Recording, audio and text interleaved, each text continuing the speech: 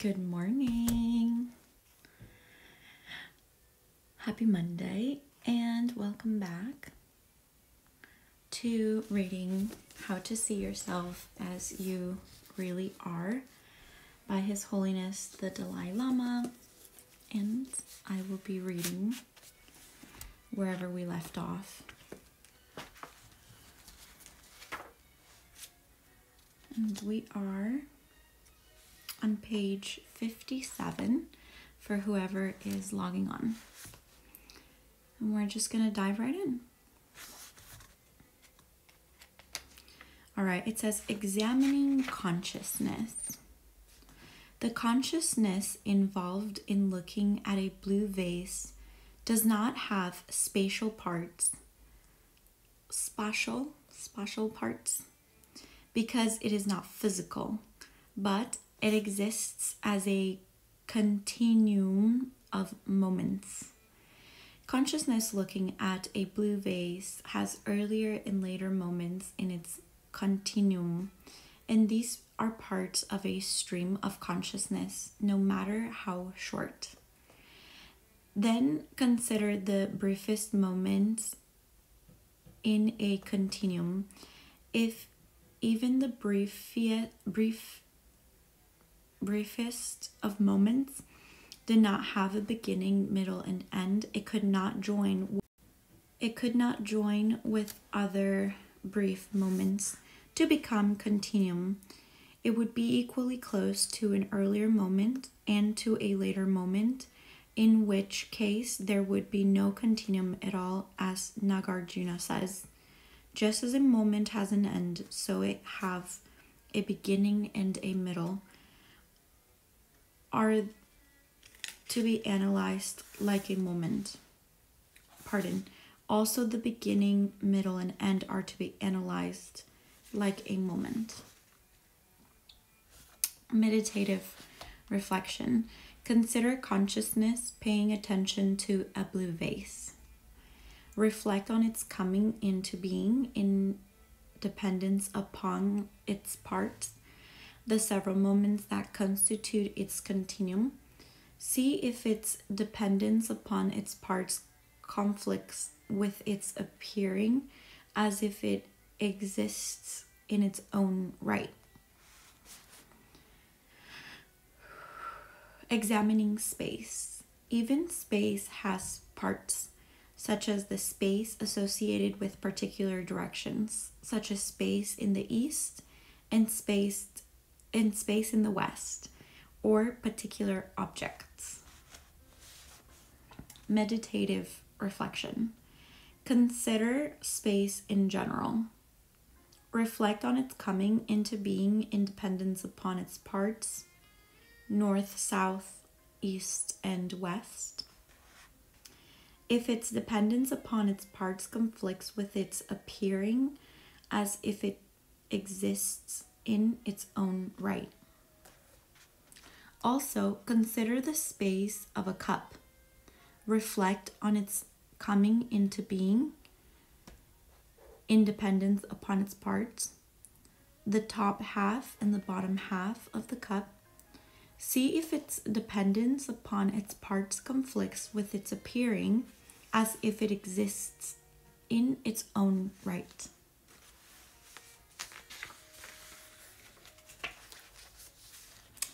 Chapter 5.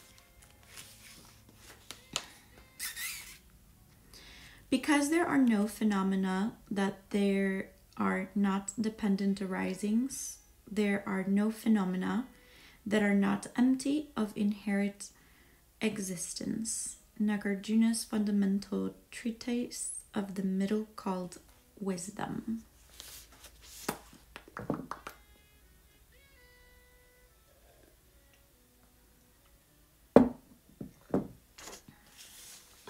As explained in the previous chapter, all phenomena, whether impermanent or permanent, have parts. The parts in the whole depend on other, but they seem to have their own entities. If the whole and its parts existed the way they appear to you, you should be able to point out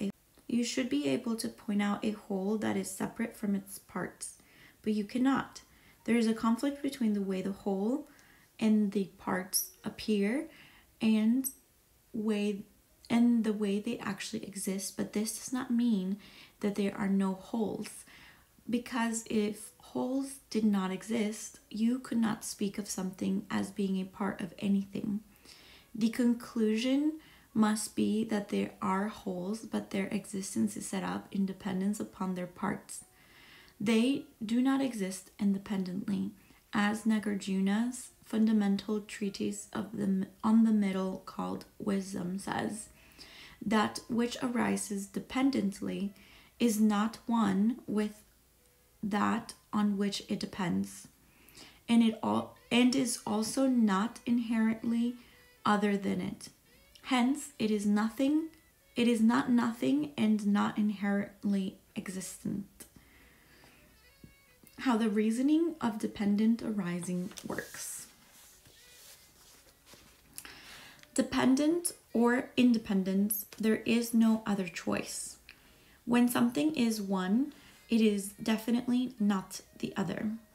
Because dependent and independent are a dichotomy, when you see that something cannot be independent, or functioning under its own power, there is no other option but to see that it is dependent. Being dependent in its empty of being under its own power, look at it this way. A table depends on its existence on its parts. So we call the collection of its parts the basis upon which it is set up. When we search analytically to try to find this table that appears to our minds as if it exists independently, we must look for it within this basis, the legs, the top, and so forth.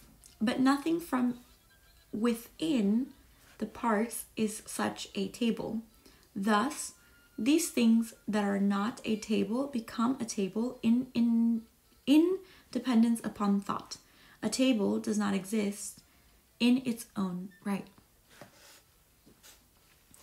From this viewpoint, a table is something that arises or exists dependently. It depends on certain causes, it depends upon its parts, and it depends upon thought. These are the three modes of dependent arising. Of these, one of the more important factors is the thought that designates an object.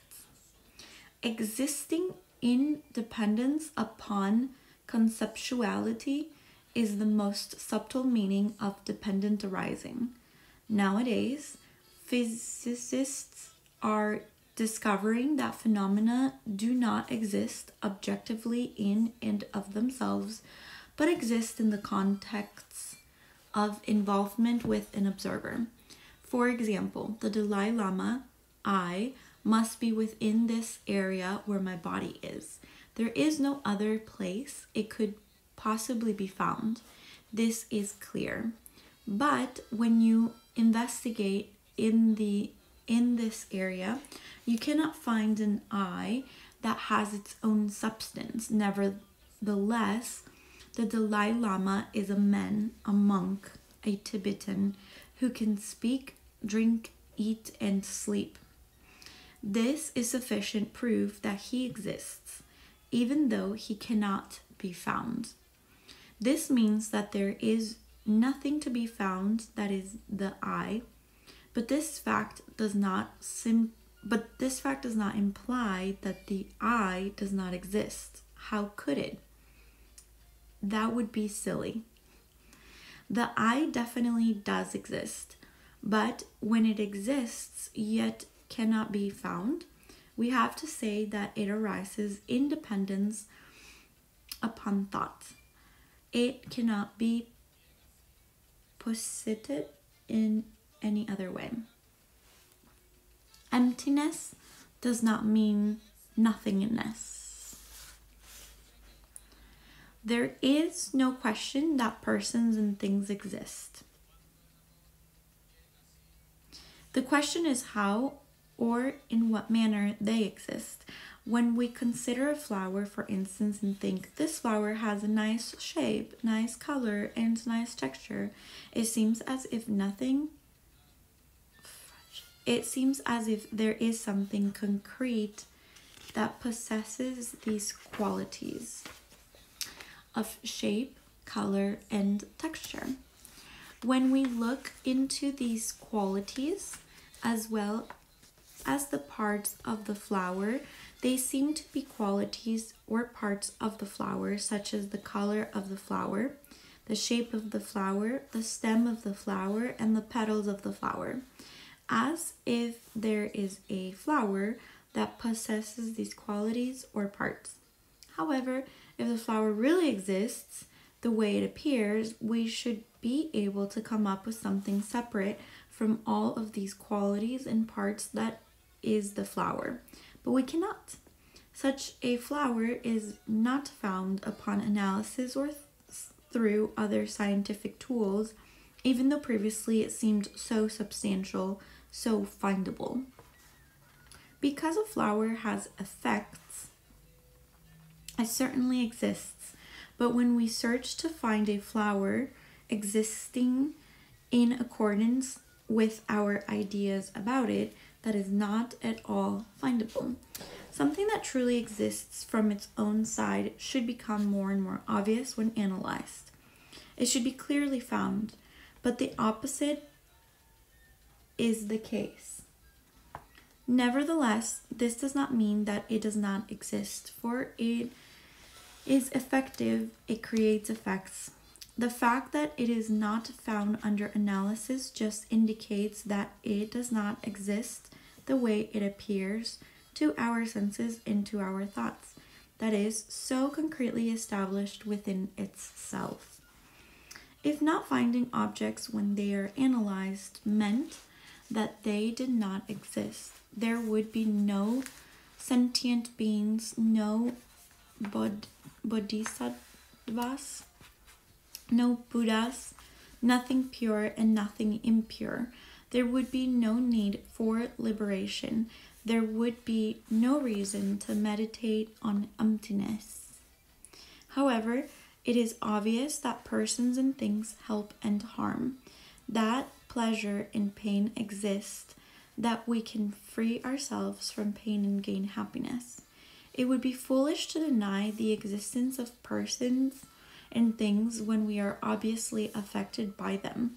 The idea that persons and things do not exist is a denial of the